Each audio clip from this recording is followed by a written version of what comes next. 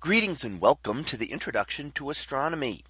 One of the things that I like to do in each of my introductory astronomy classes is to begin the class with the astronomy picture of the day from the NASA website, that is apod.nasa.gov/apod. And today's picture for February 4th of 2022. Well, it is titled Moons at Twilight. So what do we see here? Well, we actually see 5 moons in this image. And of course, most obvious is our own moon out to the left. And that is Earth's large natural satellite and one of the larger moons within the solar system. Now it is in a crescent phase, and you see the thin crescent that is very bright down below. That is the portion of the moon that we can see that is being directly illuminated by the sun.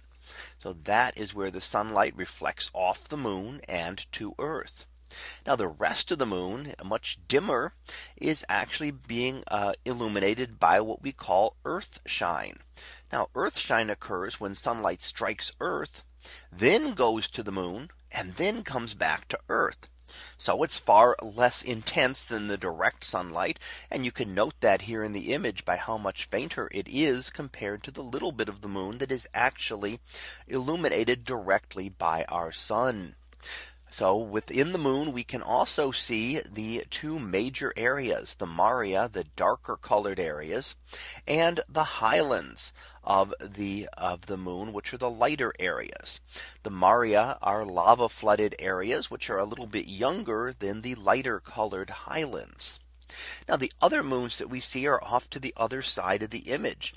And the brighter object there that looks like a star is actually the planet Jupiter, the largest planet in our solar system.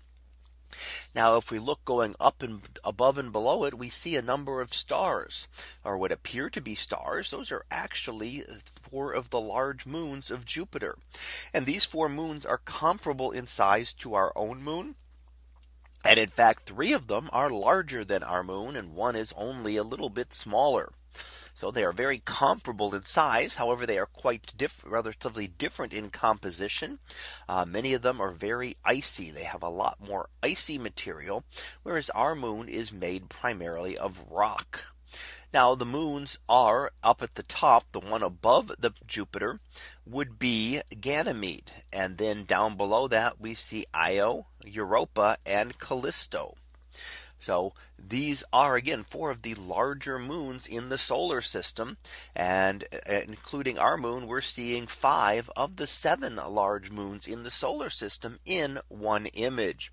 The other 2 that we're not seeing here are the large moon of Saturn, Titan, and the large moon of Neptune, Triton, which are the other 2 very large moons in the solar system. And of course, there are more than 100 smaller moons scattered around the other planets of the solar system as well. But here in our image for today, we get to see 5 of those moons in one image. So that was our picture of the day for February 4th of 2022. It was titled Moons at Twilight. We'll be back again tomorrow for the next picture. So until then, have a great day, everyone, and I will see you in class.